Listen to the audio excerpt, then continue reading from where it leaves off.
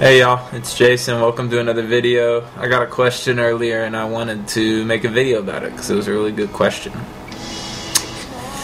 I'm curious as to the name YahuShua Ha Mashiach. I know Jesus is known by many names. Could you explain this one to me? I have watched your video and I agree Christ's return is soon. I felt in my heart that the rapture and the return of Christ is near. I'm very cautious what I take in off the computer because there are many false teachings. That's true. If you could give me some scripture to back up the name of Yeshua Ha Mashiach, I would appreciate it. It's a good question. Yeshua Ha Mashiach. Well, we gotta understand that in Hebrew culture, a lot of names were given to children based on something that happened in the person's life who is naming the kids, and we see that all throughout the Old Testament. We also know that Mary and Joseph named Jesus YahuShua for a reason. There's meaning to the name YahuShua. It's actually very similar, if not the same name, as Joshua in the Old Testament. In Greek language and Hebrew language both, there was no J sound, as we say Jesus. There wasn't the J at all. That was really non-existent in Hebrew dialect as well as Greek.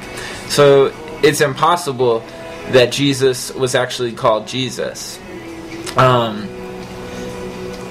The name YahuShua was translated into Greek so they could write it in Greek, and that was accepted some years after into the Greek churches. And the name that was translated was something like Eoshus or something like that. But it wasn't Jesus. But then they took that Greek and then the Latin, and then as the J sound came to be existent in the English dialect, we now have Jesus. So the name Jesus wasn't called upon even 700 years ago. It would have been something else. So to look at the name YahuShua HaMashiach, the last part is pretty simple. The Messiah, Mashiach, deliverer, the anointed one, or in Greek, the Christ. So Mashiach is simply the Mashiach of Hebrew scriptures, whereas in the New Testament we have Christ, or Christos. So what we're really wanting to check out is the Yeshua, or the YahuShua. It breaks down. Many people have been raised up in churches and they hear hallelujah, hallelujah. What does that mean? Well, I don't know. It seems like praise the Lord. Well, yeah, that's what it means. But the hallelujah means praise be, and the Yah, or the J-A-H as it is sometimes spelled, it would be more accurate to be like Y-A-H. Hallelujah. Yah is a name of God. Yahuwah or Yahweh. Every time in our English Bibles in the Old Testament where we see the Lord is usually all caps. That is actually the Tetragrammaton, it is called, or the sacred name of God. Some people pronounce it Yahweh, some people Yahuwah.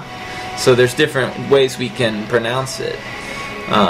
So what the name of Jesus actually means, YahuShua, is Yahweh is salvation. So it's really cool. Some people translate also Yahweh saves. But either way, it's correct. Because Yahuwah, who told Moses, the I am, tell them I am sent you, came in the flesh.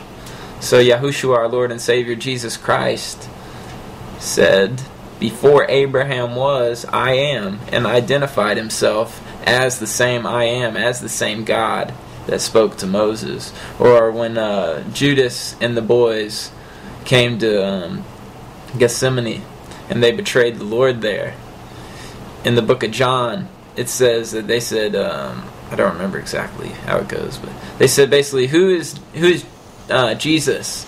And he said, I am. And right when he said that, they all fell backwards.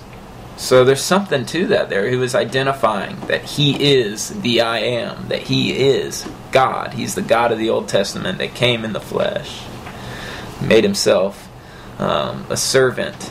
And though he was in the image and the form of God, he became a servant and he was dependent on the Father. So it's just awesome to fathom. But it brings great glory to his name, that Yahweh is salvation, Yahuwah is salvation, which is what YahuShua means.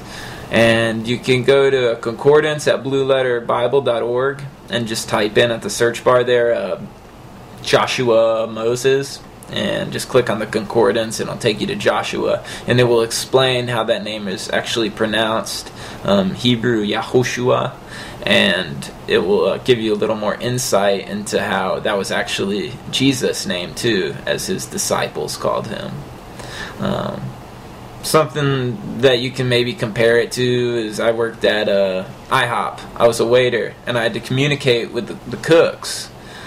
Now, I may not be getting my food as fast if Juan's back there and I'm saying, John, because that's not his name. His name's Juan, but in English, it would be considered John, I guess. And so, that's not his name. He comes over, he's living in the States now, and we still call him Juan, just as the apostles and those of the early church all called our Lord Jesus Yahushua, which it brings glory to his name. So, there's some teachings out there that say you must call on the name of Yahushua. If you call upon the name of Jesus, you call on a false god, and that's all hogwash. Okay, so don't let any stumbling blocks be put in front of y'all by any false teachers or people out there.